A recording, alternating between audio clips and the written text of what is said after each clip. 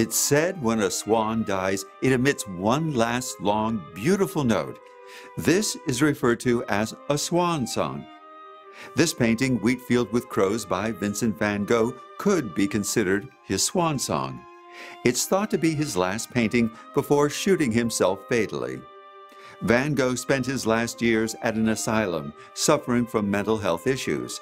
However, he was permitted to leave the grounds to paint the nearby landscape during the day. This was undoubtedly one of the most productive periods of his life. What do they say? A candle burns brightest before it goes out? At this time, Van Gogh began using a double square canvas, a canvas twice as wide as tall, which is actually more in keeping with the landscape format. This is a very dark painting.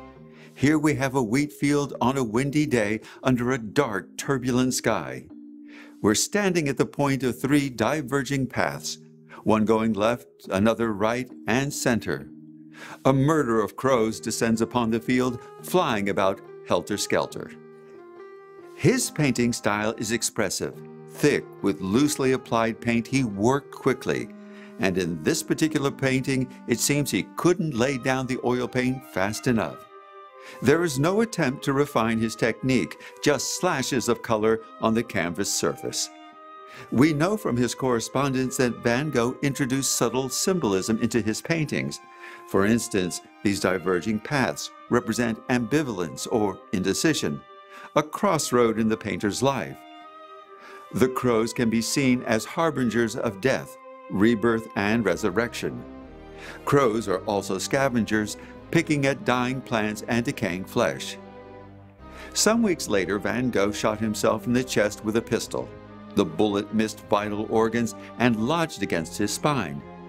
He was able to walk back to the asylum where he received basic medical care. His brother Theo came to visit him the next day, finding Vincent sitting up in bed, in good spirits, smoking a pipe. However, later that day, an infection took over and he died the next day. Some conjecture a link or causal relationship between this painting and his death. However you want to interpret it, it is a beautiful last note from this great painter. I'm Larry Withers, and this has been your 2-Minute Masterpiece.